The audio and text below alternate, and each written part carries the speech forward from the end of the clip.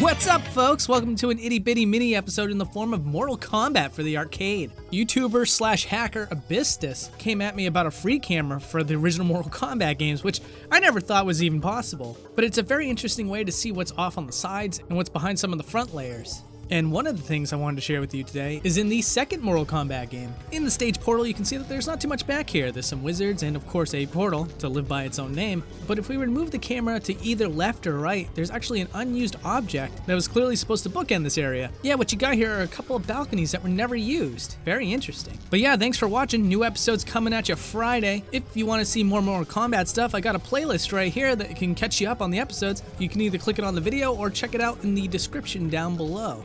And if you want to give Abyssdus a little bit of a thank you, you can check out his channel also in the video description down below. And I'll talk to you guys later. Goodbye.